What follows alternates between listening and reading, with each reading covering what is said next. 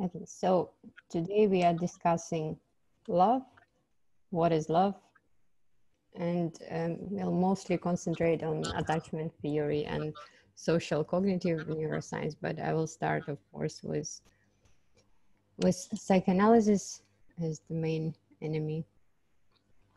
So the problem, as always, the first thing, that the problem with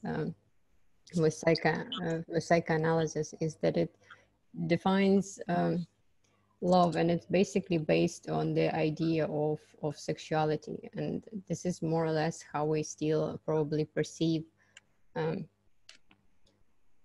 ourselves, but not only who we are, not only our gender and sexual orientation through those concepts, but also it defines this perspective defines our interconnectivity, and that's the worst. So it's kind of captures the discourse of sexuality, captures the not only who we are, but also the way we are connected, because the primal, since psychoanalysis, since what psychoanalysis articulated, the primal way of how we are connected, our intimacy, we define through sexuality, like as the real thing, and what really want from each other. Maybe it changed already, hopefully, and I'll try to change it today.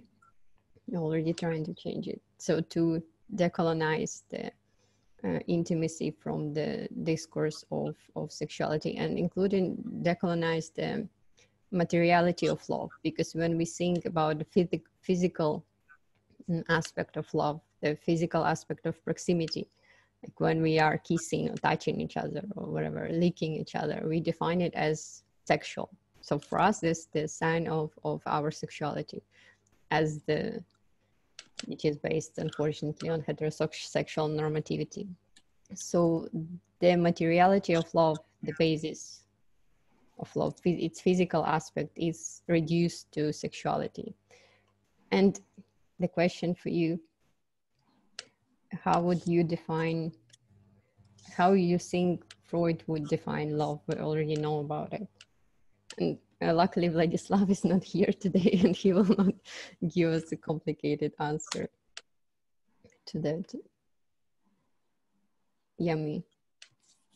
Yeah, well, as a sublimation of sexual pleasure. Yeah, a sublimation of sexual pleasure. Well done. Well, we know from Alenka Zupančić and Vladislav, who helped us a lot with her, that it's not exactly the sublimation. Maybe in contemporary psychoanalysis, it's not defined as sublimation of sexual instinct, because those concepts of drives that Freud introduced are different from instincts. But we still, according to some of the other readings, we can still see in Freud, and according to Freud himself, of course, we can easily find that he really reduces it to the love and proximity and what we really want from each other, to like sexual instinct and sexuality in the most common sense, not in some psychoanalytic fancy sense, the way it was redefined. And the problem with psychoanalysis, and it was my background as well, that it proclaims itself that the proper psychoanalysis starts with the claim, with statement that sexuality, the sexual drive, is the basis. So if you, the problem with me is that to still to consider yourself to be a part of psychoanalytic tradition, you have to start with it. All I do is just trying to avoid I can't even start. Okay, but I developed the whole theory out of that. I'm not sure it's still psychoanalysis. So we can really see that's true, Yami. It starts from sublimation, starts from the love as sexual desire, and then it goes sublimated into something more refined, cultural form, and this is what we call love. And for example, we can see in Freud, there's the same work where he claims that psychoanalysis to mute some of you. Where he claims that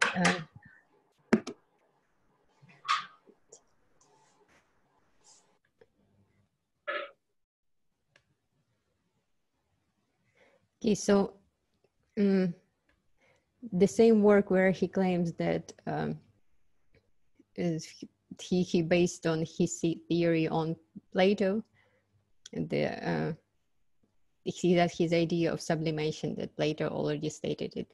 Probably we developed kind of an alternative understanding of Plato that it's not sublimation, or maybe alternatively you can see it as not as a sublimation. So Freud really claims that all kinds of love, including self-love and friendship and love for humanity even, and what is most important for us here is love for parents and children. All of them are based on this basic normative heterosexual desire, which is expression of the same instinctual impulses of sexuality, and it is sexual love with sexual union as its aim. So we will mostly concentrate on love for parents and children, but you can also, if you want to, we can also derive to similar thoughts starting from any of those kinds of love. Maybe self-love is the hardest one, but still. So all of those kinds of love, including love for parents and children, which have most questionable for me, it starts from the basic sexual desire, which appears within the pair of male-female, and it's aimed on sexuality. And Donald Winnicott explained amazingly in what way Freud, also he believed in the same thing, the way Freud, here he explains the way Freud see children. So what is sexuality of children? Do you understand what it means that children are all dressed up with nowhere to go? How Freud explains, how this explains Freud understanding of what is child. We were talking about it. I mute you, so if you want to talk, you have to unmute yourself or raise your hand.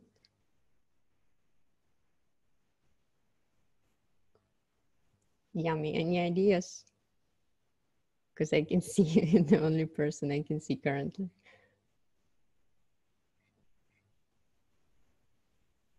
No? Well, I have an idea. I don't know if it's correct, but yeah, well, parents, they used to, I don't know, dress their children up, and we can ask the question why they do that. So maybe for their own pleasure. Yeah, it's less complicated than that, but it's interesting as well. Thank you. So the idea is that children have all the equipment because they're born with a sexual instinct, but they are not able to reproduce yet. So this is why for Freud, their sexuality is perverted.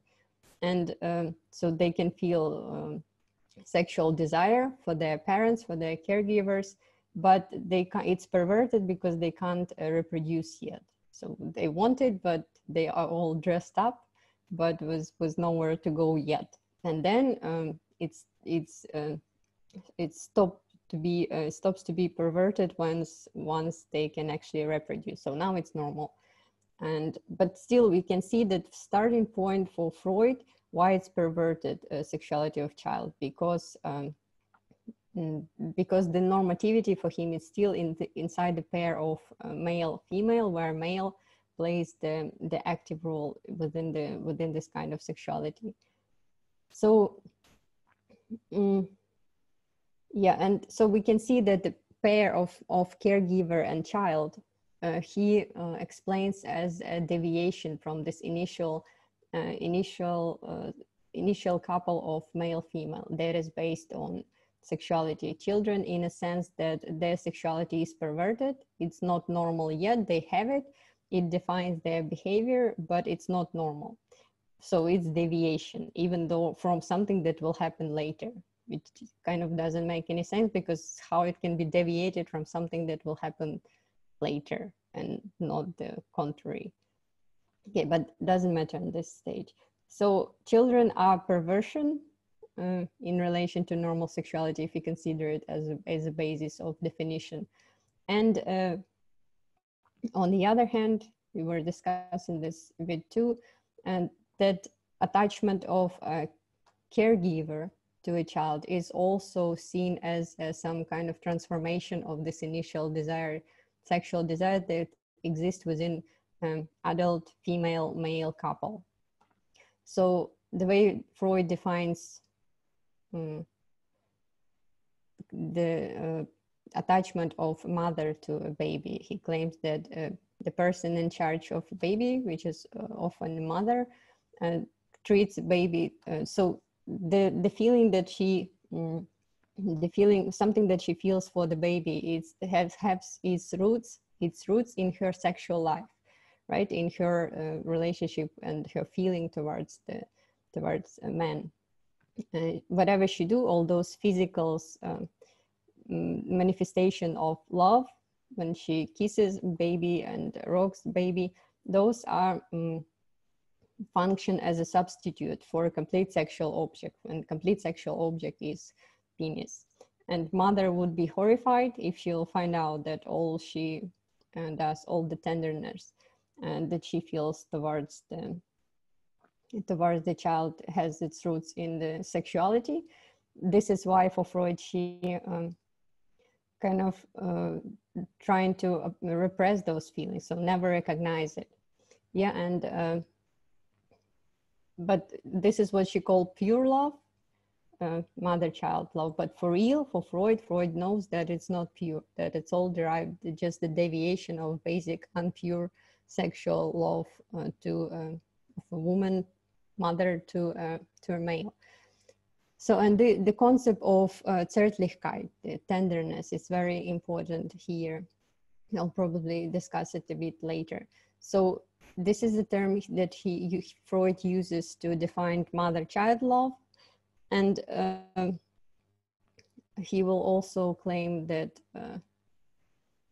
well, that this is the deviation. So this tenderness or fondness, it's not just the tenderness, because this kind of tenderness can be also violent. Just when we found of someone, when we need proximity of someone, it can be physical as well.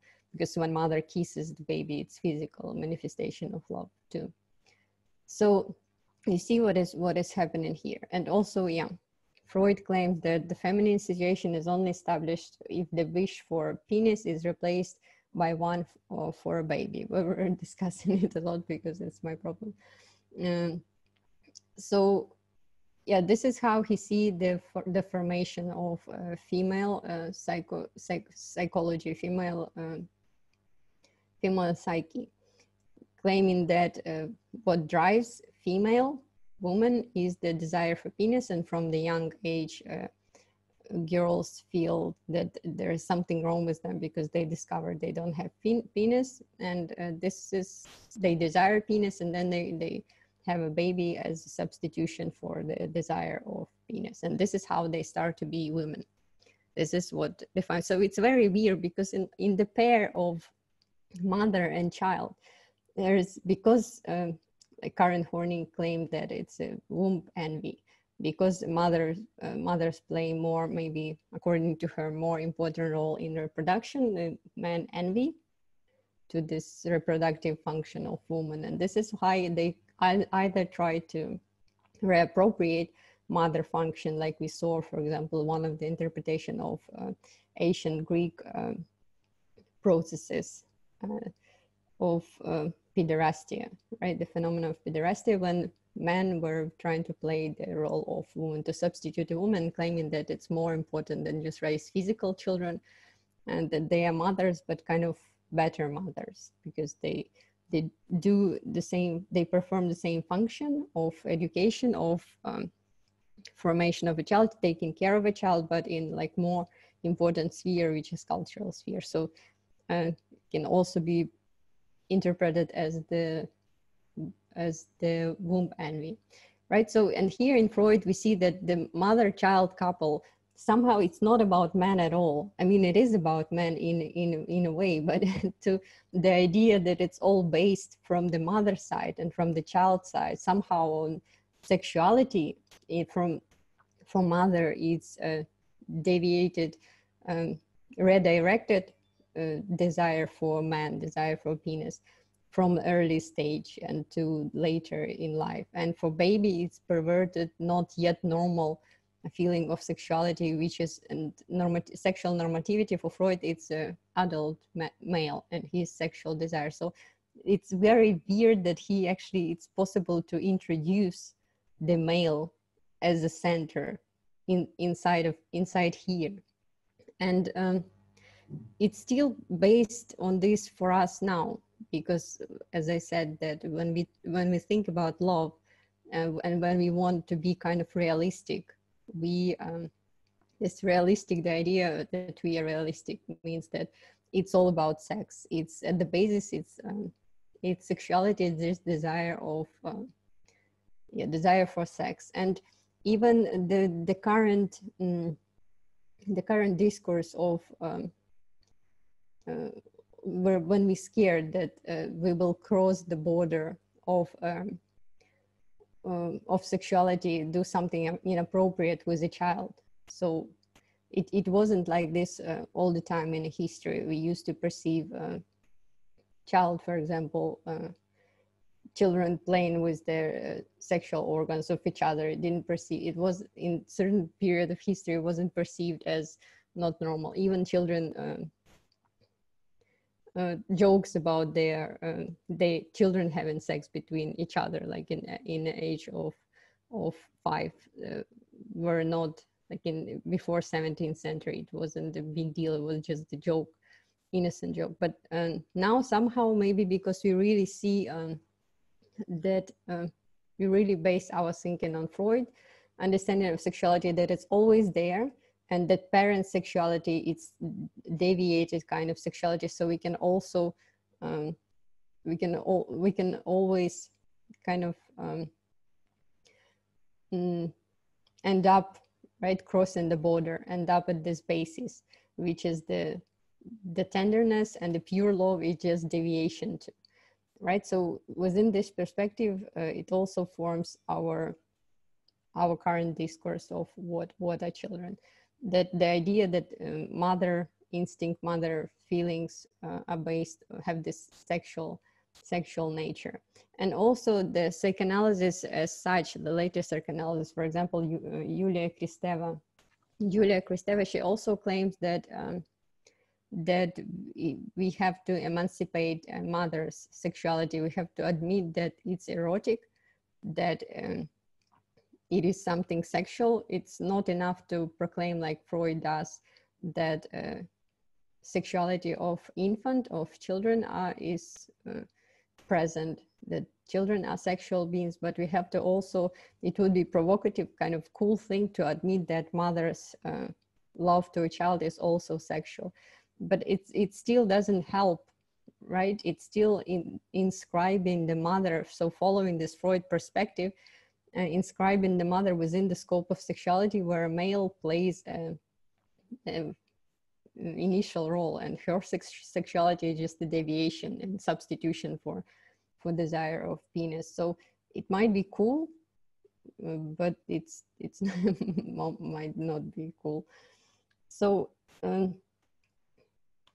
also, so for Freud, this caregiver-child attachment is based on sexuality, and this means that the very basis is that caregiver-child couple is derivative of a male-female couple in different ways. For a child, even as it's a daughter and a mother, it's still somehow about a man. For both of them, it's somehow about the man.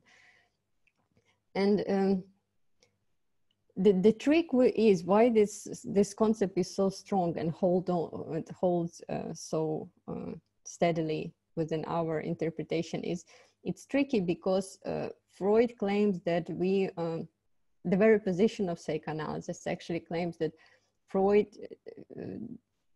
yes, Daria. What is father's love to a child? Yeah, father love. I mean, according to Freud, he talks mostly about mother's love, but which is this deviation of initial desire for a man. But for father figure is just a figure of protection, and for him the male love is so he associates this tenderness as infantile form of sexuality, as not developed form of sexuality. And he claims that if a woman shows too much tenderness, this is in sexuality, this is the hysterical symptom, means she's not ready for sexual life, and she's kind of not developed yet. It doesn't coincide with demands of sexuality. And you can see from here that male love is when you suppress the tenderness, kind of. And for Freud, he tries to define the father figure as first father figure, but it's someone who is maybe taking care of a child, but mostly the child is the figure of power, right? Not the figure of tenderness. The figure of tenderness is a mother. So yeah, and they are not equal in this, although maybe that's how the power works. It has to be deprived of this tenderness. So the trick with psychoanalysis that it proclaims that it kind of knows the truth, so what is real. And if we contradict, if we claim that, for example, tenderness is not that our love to a child is the pure love, is not a deviation from desire to a man, the psychoanalysis would just claim that this is something that it's not culturally tolerated, and we just oppress or suppress this feeling, this understanding. And this trick is not only about love, it's not only about mother love, but about other kind of stuff. And this is how it sometimes establishes itself within the discourse, proclaiming that if you think in a different way, it's just oppression, just we're trying to suppress the real thing. And we think about it actually works on an everyday level, because whether we think that it's not about sex or something, we tend to think that we are not realistic, we are too romantic or something like that. And if you want to look at the continuum of reproduction once again, I promise I'm not going to show it next time.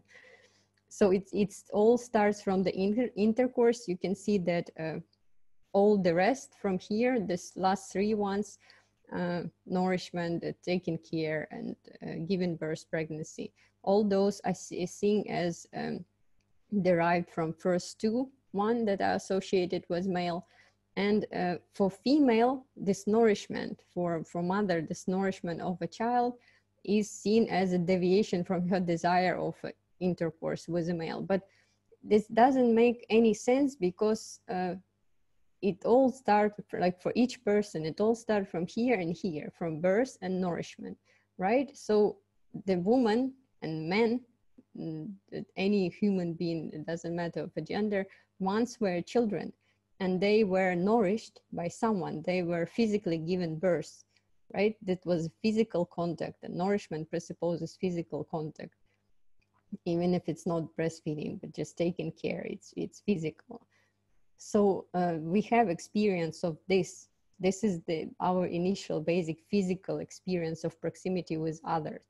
Here where we start, and it's more logical to start from here and say that our desire for intercourse or wherever, it's just that, including for a woman, it's just a deviation of this, or not the deviation, but we just employ or use this our basic experience of proximity with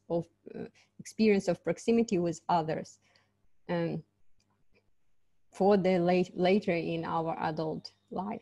And for Freud, it somehow starts from the desire for intercourse, and then everything else, nourishment and everything starts from sex. The woman is born out of desire for intercourse, out of somehow has to do with something that has to do with the penis. But it's more logical. If we start from the birth, and whatever mother caresses her child, whatever mother kisses her child, it's not the deviated, like it's weird to consider it to be a deviated feeling of desire for a male and substitution for desire of penis, since it's all started from the birth. She already, before kissing someone, before desiring man, if this happens, she already had the experience of being kissed by her mother or being caressed by her mother. So like she forgot totally after having sex, and then she just started to exist, and her situation as the woman started to exist once she feels sexual desire. So including for a child, the child starts from if someone is giving birth to them, but for Freud, child starts as underdeveloped adult who is defined through the sexual desire. So it's also not chronological. I'm not saying that it's supposed to be chronological, but it's like unchronological, too much, not chronological. But actually, Freud is not only our enemy, but he's also our friend, especially in his earlier work. He defined he defined that there are two currents of love. So tender current of love and sensual current of love. The tender current of love that he is the one that he defined as this idea of Zärtlichkeit. So it's tender, it's fondness, it's the warm feeling of when you're longing for proximity, including physical proximity with someone. So initially in Freud theory, we can see this hypothesis that first what child develops towards the caregiver is the tender current of love. That is including desire for physical proximity, and only later sensual desire, which is erotic desire, get kind of admixed into this more basic tender current. But later, unfortunately, he switched to his other theory, other duality, where he has the idea of the duality of sexual instinct and instinct of aggression. But this duality was a bit more romantic, and it contradicts his idea of sexuality at the center that he will start to later employ universally, like everywhere. And precisely if we start to develop his this idea, this initial hypothesis that Freud didn't develop later, it will make more sense. And there are people who based their theories on this. Like, for example, there's the attachment theory now. John Bowlby, the theorist who was one of the first one. He was psychoanalyst and psychologist, psychiatrist. And in 70s, he was the one who started to develop attachment theory, the theory about the physiological tendency to seek closeness to another person. So John Bowlby's idea was to see a mother-child bond in its own as independent mechanism, independent physiological, biological mechanism that was developed and selected within the process of evolution to make sure that children will stay safe, that children will be taken care of. So children get attached, infants get attached to their caregiver, not necessarily mother, just someone who provides the care. And adults also have the idea, the ability to respond to the infant's need. Some, not only infant's need, but other people needs to be taken care of. And so Bowlby's idea was to go back to Freud's initial theory and to see this attachment, what we might call the tenderness, a longing, as the self-sufficient, not as derived from sexuality, but a self-sufficient phenomena. And later, for this, only through this perspective, he claimed that we can actually understand caregiver-child bond as a self-sufficient phenomena. Only from this perspective we can start to describe it as something self-sufficient, not as a deviation from, in Freudian sense. And for Bowlby, a very important idea is that human child is born undeveloped, like really undeveloped, because human children require a lot of time, a lot of care.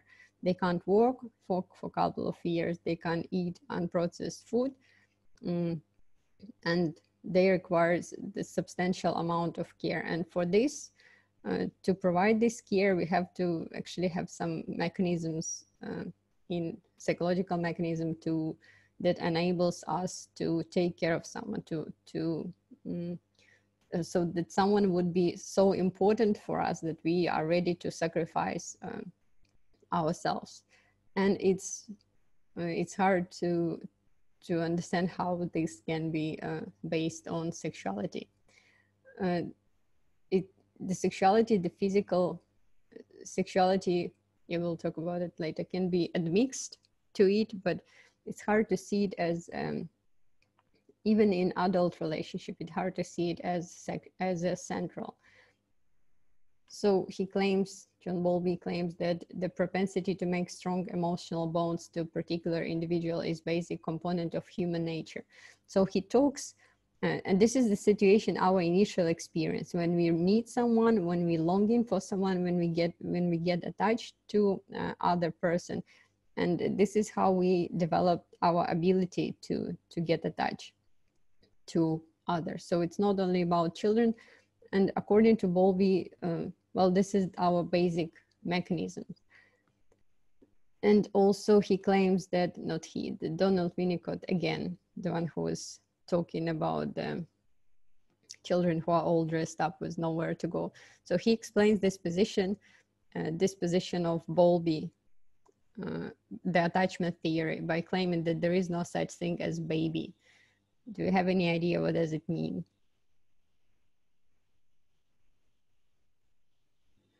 In terms of attachment theory, that children are attached to their caregivers and caregivers are attached to children. What does it mean that there is no such thing as a baby?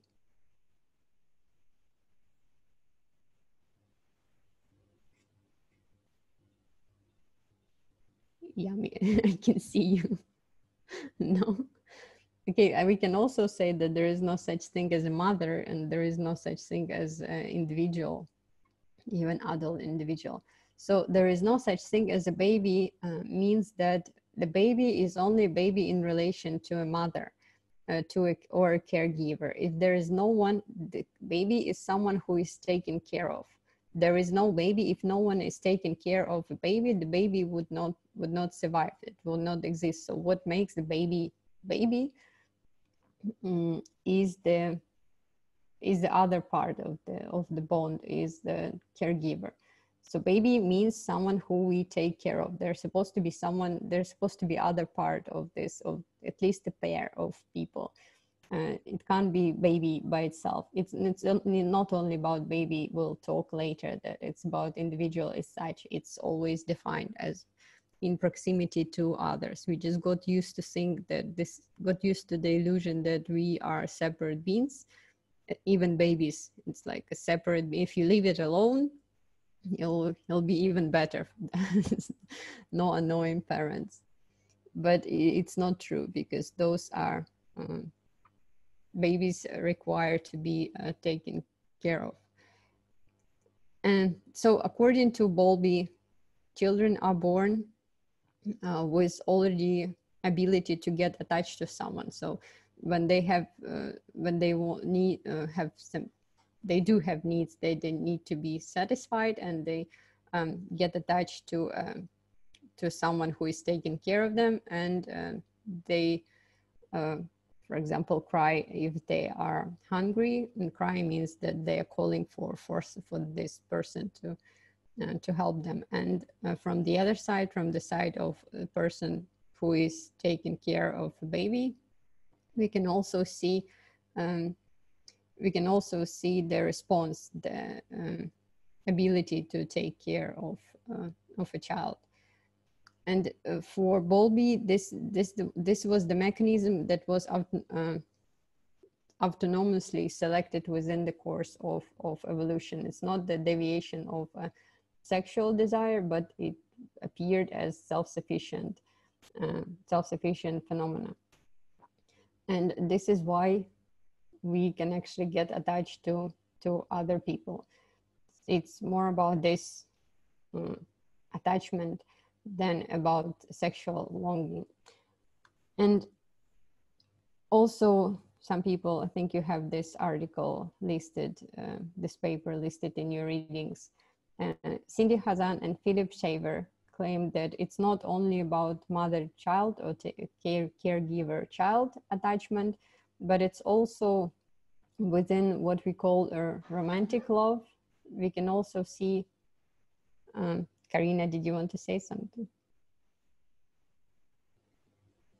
Okay, so within the adult relationship, we can also see that it resembles the basic phenomena of children attachment, because we have this longing to other, we have separation, distress. When we are separated from someone who we attach to, we feel stress, we feel longing for them. And so in basic points, the way we define the romantic love is very similar to, maybe coincide with the attachment process. And therefore they conceptualize it as adult romantic love as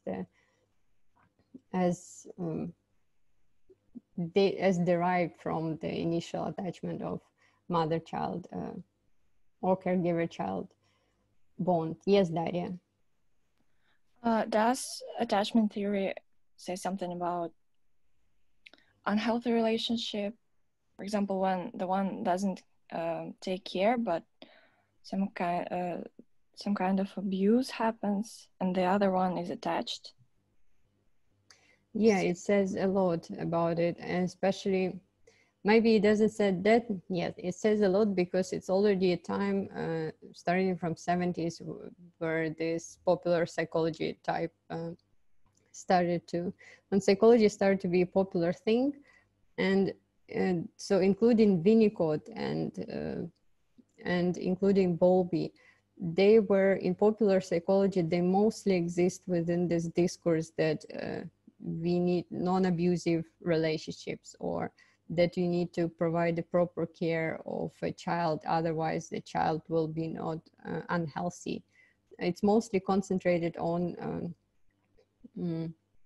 this normativity, the normalization of relationship, that we need to provide a lot of love for a child, and if you do some mistake, it will cause some bad consequences for later child development. And this is how it makes psychoanalysis really strong in that sense, because what you do on psychoanalytic sessions, you mostly complain now how your parents traumatized you. And the funny thing is that each person, if you think about it, you can actually you can actually find this feeling of childhood love, the longing for love as unsatisfied. So I'm sure each of you, if you think about it, you feel that you were not loved enough. The parents could do better. And that's the trick, because you can always find it in your parents, in any attachment actually, that it's not enough. But the thing is that, so it's kind of start to be popular through this tendency, because it's always possible to discover that it's not enough. No matter how much, it's still not enough. And maybe not today, maybe tomorrow we can talk about it, because the thing is that this need is unsatisfiable need, so we can't satisfy it to the end. It's like you can imagine that evolution, for just in case, program that it's all programmed us that this longing is always too much, like then because it's too, so we need the whole thing of a person, we need the whole thing of a mother, and we can't have this whole thing, even if they want to give us the whole thing on themselves, it's still impossible. This is why the love, it's always traumatic. And we can think, of course, about different levels, like distinguish abuse and neglect from the normal level of where it just normal pain of longing. When we long for someone and we need them, then we feel pain because we can't handle the whole thing of them. But my idea is that it's continuum of pain. It's not that on the one hand you raise the child and the child doesn't feel pain, because as we'll see later, maybe tomorrow, maybe today, you can discuss it, that this link was, according to Lieberman, this link is between children and caregivers, and later between those who we care for, is secured by feeling of pain, emotional pain. There's no other way to find out if we need this person, if we attach to the person, if you don't feel this longing. So longing is painful kind of already. It might be not painful, not that much pain, but it's still pain.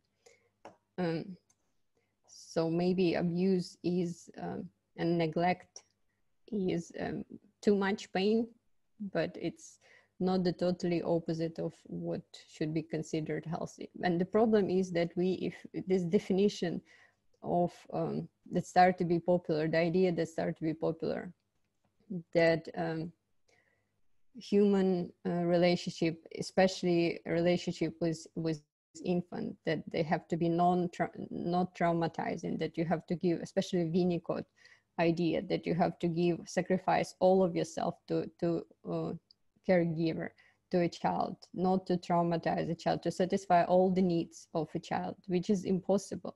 And when you have this idea, and you have to do it because otherwise it's your responsibility, because you are responsible for future psychological development of a child, and this is like basis for a child to provide this this care in a full amount. And yeah, this is the idea of, for example, where it comes from, that mother have to stay a child, who was taking care of a child. And Winnicott never had children, so he actually he only knew it from the outside, and he developed the whole idea of that mother have to protect the child and satisfy all of their needs, like fully from the outside. So he had the idea that it can be not painful. There are some harmonious, perfect relationships with a child that are not. Well, it was much better probably than ideas before Winnicott and attachment theory, the way children are treated. But it's like it started to be turned into the total the totally opposite thing, that you have to. Before it was you have to be strict with children, or not take that much care of them, just children, they grow by themselves. And now starting with Winnicott, you have to like be not a perfect but good enough parents, and sacrifice a lot, and not to traumatize, make sure that you will not traumatize the child. Okay, so we also remember, so Hazan and Shaver, they claim that romantic love, the grown-up love, is also can be seen as based in this attachment process. And we remember from Lisa Diamond that she claims, again, she based her this thinking on the Shaver as well, that thing that those are reproductive pair bonding in common sense terms, and romantic love, they originally evolved not in the context of mating, but in the context of infant caregiver attachment. So it's kind of here again the idea of Bowlby, here, and she claims that because the basic thing which is considered associated with love is sexuality, romantic love without sex is considered to be provocative. Like it's something that is weird. It's like failed type of love, because we still associate it not with just attachment, in which the love can get admixed. Sexuality can get admixed as something secondary, not the crucial thing, sexual relationship, but as the sublimation of love. So it is like the totally changed version of what is provocative. It used to be provocative to have sex. Now it's provocative not to have sex. Now it's provocative to be romantically in love with someone and not to have sex. But it's also, there are other researchers who suggest that there are not that much basis to actually consider that romantic love or attachment in adults is based on sexual proximity. And according to Fanaji, we can see that the fact that sex can occur without attachment, and that marriages without sex perhaps represent the majority of such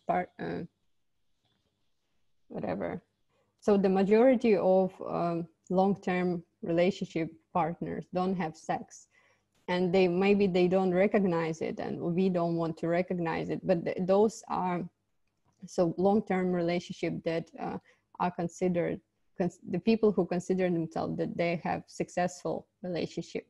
So if they still are together and consider themselves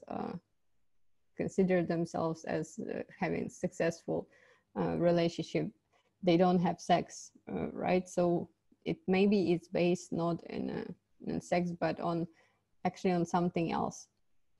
So on this attachment, that it's not deviation from sex.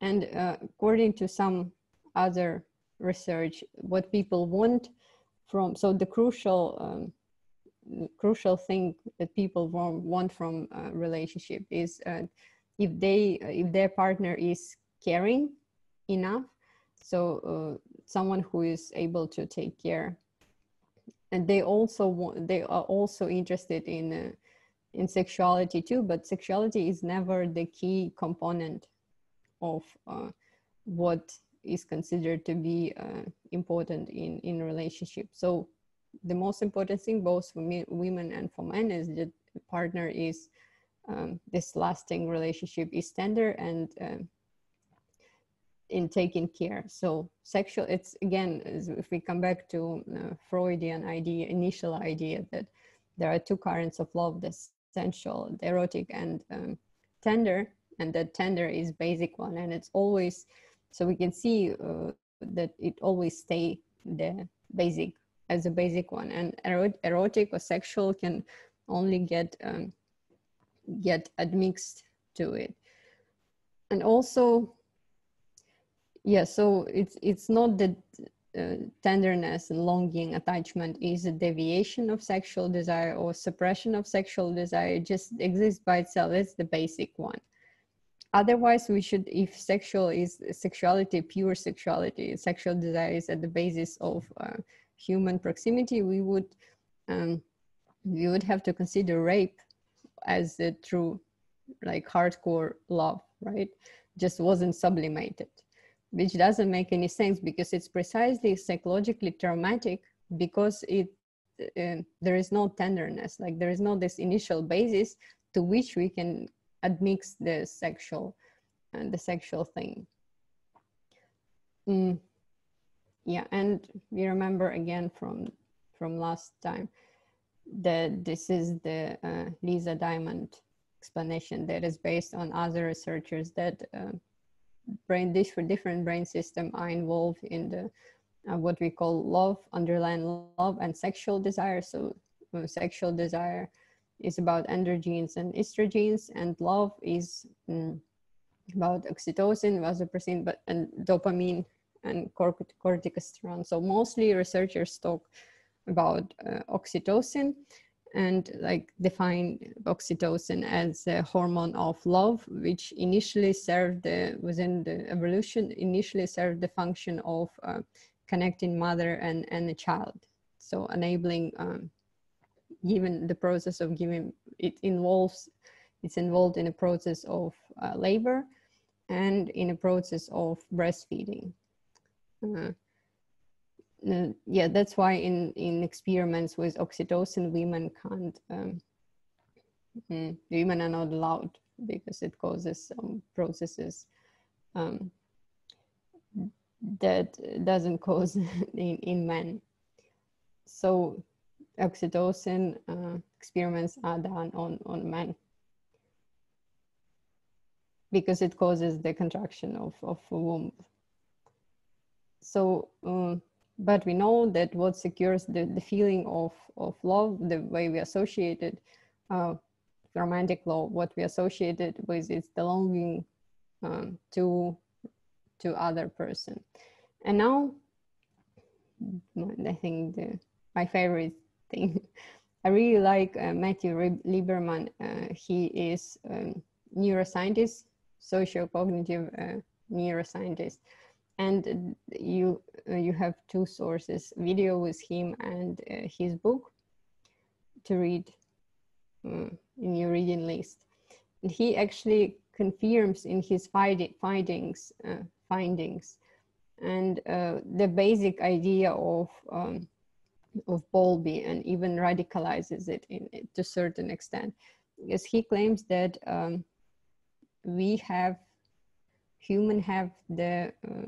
human are radically social. We have this longing for each other. So it's not just we are social and we need others. We are this kind of a connection to others. That's how our brain functions. And that's what defines us as humans.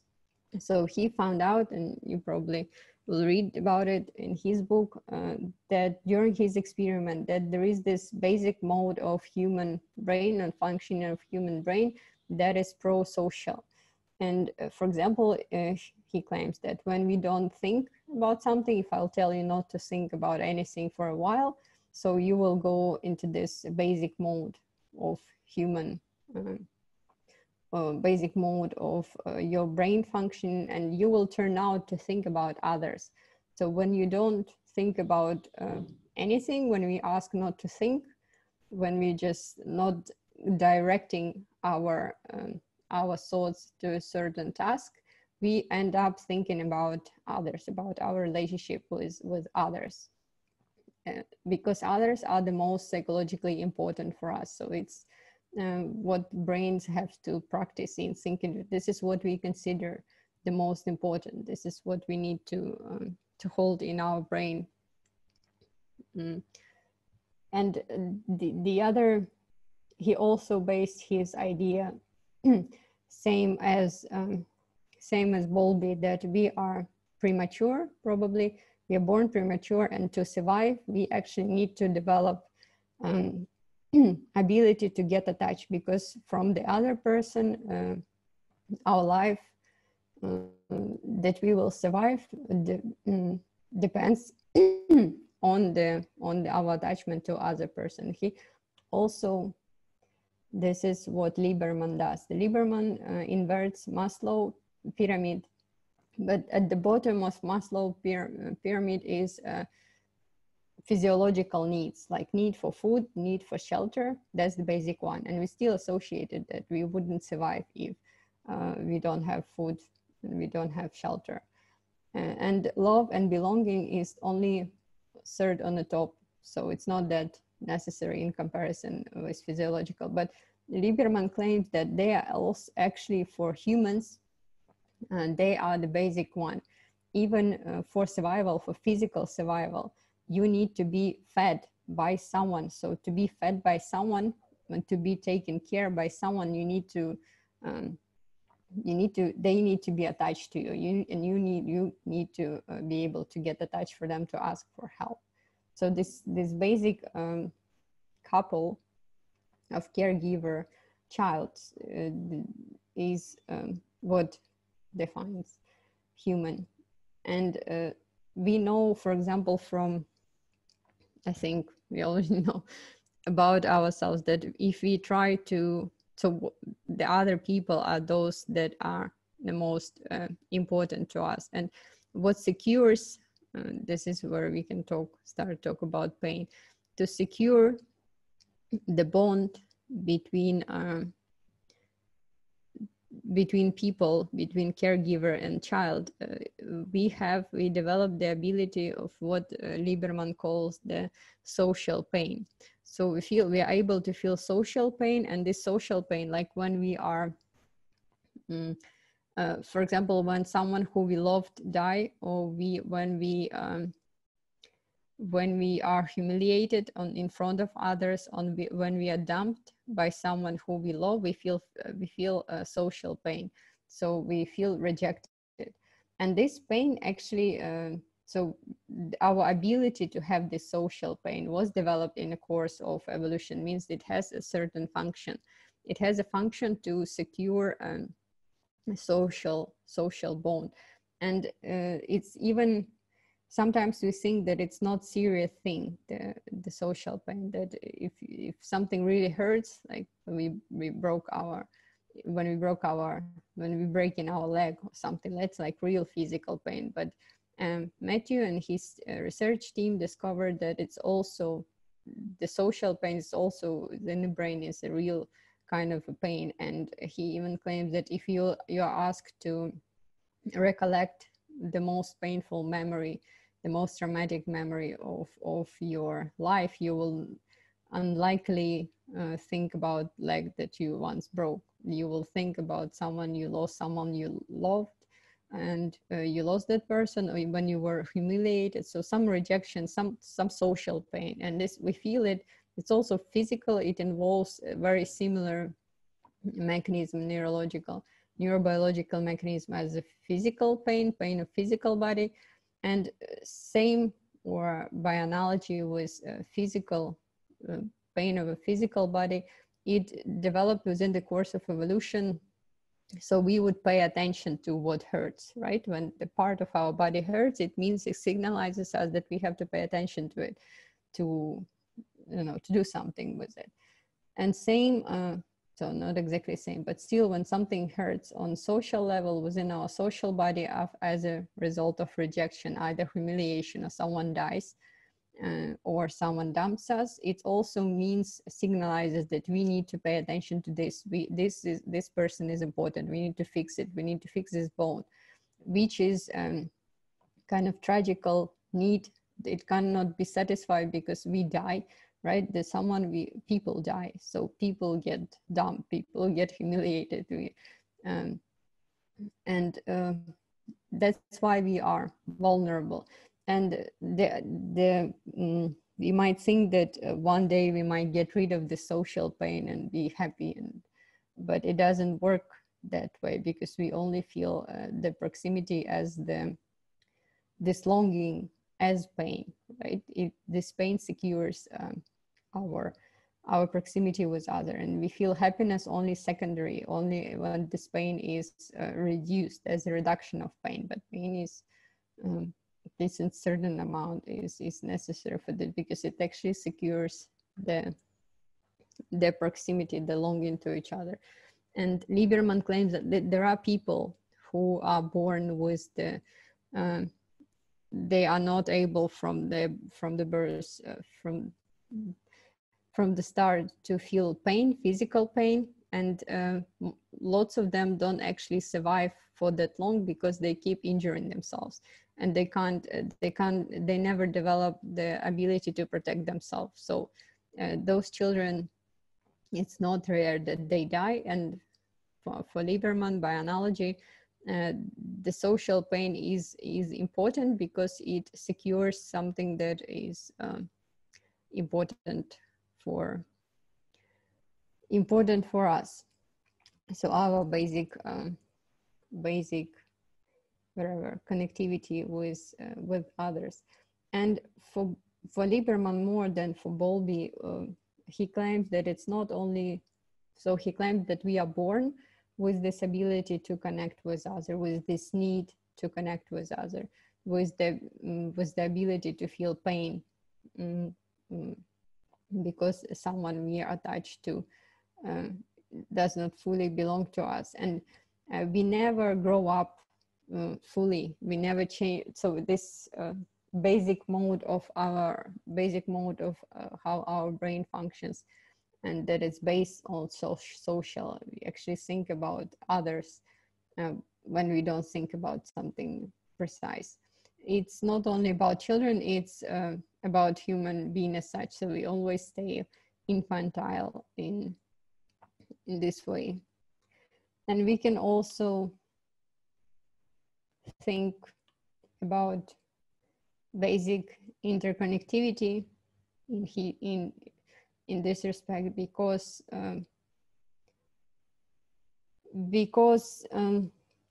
for Lieberman, he still kind of exists within the Freudian perspective, not only Freudian perspective.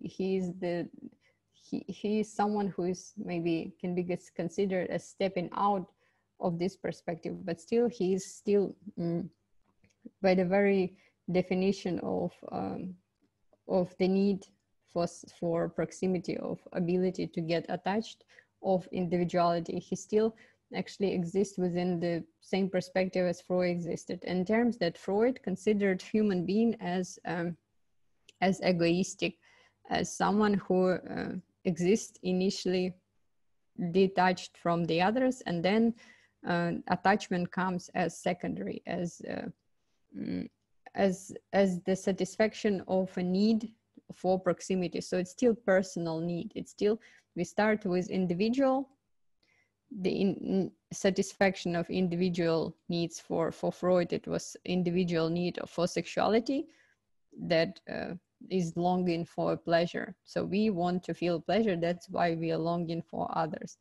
And for Lieberman is better, because he claims that we have the need for proximity with others, and we feel pain. It's secured by pain, but it's still so sometimes at certain point Lieberman claims that because of these findings, that our brains are initially social, like social at the basis. It starts with sociality, doesn't it? And then we can so individuality here can be seen as a secondary phenomena. So at first sociality, it's first interconnectivity of brains, and only then appears individuality. And it's never individual as such. It's same as Winnicott claimed that there is no such thing as a baby. We can also say that there is no such thing as individual. Individual is when if our brain is profoundly social, and it's basically social. We never exist as totally separate, egoistic creature. We only exist as a point within a net of connected brains, of connected, maybe not only brains, but bodies as well. We're giving birth to each other, right? So we are all even physically connected in certain extent. And now, by the way, the part of this connectivity is not only by genes and stuff like that, but also horizontal. Like virus connects us too. It's not part of, so it starts to be part of our nature. It changes it might kill us as well, but it changes so our bodies, and we can it spreads from human to human. It's still a part of our connectivity. Like it's terrible side of it, but it's still we can think about all the phenomena from this different perspective of view, not starting with individual separated from others, but and that's why we are separated now from each other, not to spread the thing, because not to connect in this way. But yeah, so this perspective that Lieberman suggests is actually changes a lot. He still sees the social need as a need of individual. So he still starts with individual. Like there is individual, there is his need or her need, and then the other person, because individual acts on a basis of this need, the other person get attached to her. But we can think the other way around, that it starts with sociality, with interconnectivity, without individual. And then individual appears, but it also appears not as an opposite to social body, but as a kind of manifestation of it. I probably told you that there is this theory that considers the appearance of individual consciousness within the evolution as for the reason, so it appeared for the reason that it was more functional cooperation. It secured a better way of cooperating of people with each other. So we understand, we have the idea that we exist as a separate individual because this is a better version of sociality. It's a kind of a version of individuality is the way to make sociality more efficient, right? It's not the opposite, it's just a more efficient way of sociality. And Lieberman actually opposes his thinking to the way he defines the common thinking. What Freud manifests is that humans are egoistic, and so children, babies are egoistic and separated humans. Sometimes Freud actually contradicts himself, claiming that the child doesn't know itself as individual, and they don't comprehend themselves as such. But still, within his theory, it turns that way, that children start from egoistic needs. So the sexual need is egoistic need. That's why I don't like this sexuality, the discourse of sexuality that colonizes the idea of love and proximity, because it's egoistic, even though it doesn't make sense. Because if you think about sexual longing, it's not that bad, it connects people, but somehow within psychoanalysis it's still egoistic need. How it can be egoistic if it's the need, if it's something that connects, if it's something that is supposed to end in physical proximity, but somehow the way it's in psychoanalysis, formulated in psychoanalysis, is just satisfaction. So it connects us, but it's like not important. The important thing is our egoistic satisfaction, and no one pays attention to these connections because this sexuality thinks they did it totally wrong from the beginning. So and I have no problems with defining with maybe seeing sexuality, sexual longing in this sense as longing to each other, but still for Freud it's not so, and it's hard to redefine it in a way that it's about connectivity, not about satisfaction of egoistic desires. And even for mother, mother, we know that according to Freud, a baby infant is just a substitution of her egoistic desire of penis. And the child is considered as a part of her. That's why she's taking care of a child as of herself. So it's still, when you start with egoistic, when you just presuppose as a hypothesis that everything is egoistic, you can of course interpret it in this way, but why? I mean, if there is other way to interpret it. And the last thing I wanted to say is this research that I found out about. It was made 3 years ago, I think in 2017, in Cambridge University in this lab. So what they did, they measured brain activity of a mother and a child using some cool technologies.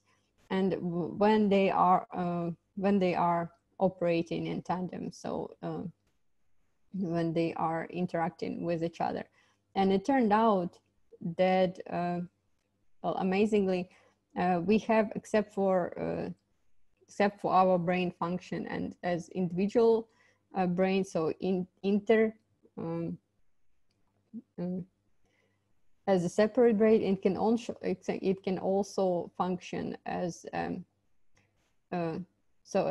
as a part of the network, as working together as a certain unit. So when we cooperate with someone, we do physically connect. We have, except for neuronal activity that is just inside the brain, it can also be synchronized with the other person. And starting from from our very young age, and and we can function as a certain unit. So we have not only interpersonal but interpersonal neural connectivity. And normally when we think about our brains, we think about our brains as something separate, as something that is maybe, according to Lieberman, is interested in connecting with others, can feel is aimed at connection with others, but we are actually connected. So our brain can be synchronized. They can actually function as a certain unit, certain network, not as a single unit. So, and this research is you have to see. I like their hats a lot. They're very stylish. So this research is only able. We would only able to conduct this research when we already see. So we this is research on interconnectivity. If we don't understand that it exists, we don't even know what to do research on. So it's like a next step in claiming that we have need for others, but maybe we are others. So there are no us. There are this idea of we and of us. Me is you and you are me. So the researcher Victoria Lyon, as the main researcher of this project, she claims the degree of connectivity inside a single brain reflects how freely and efficiently information flows from one area in the brain to another.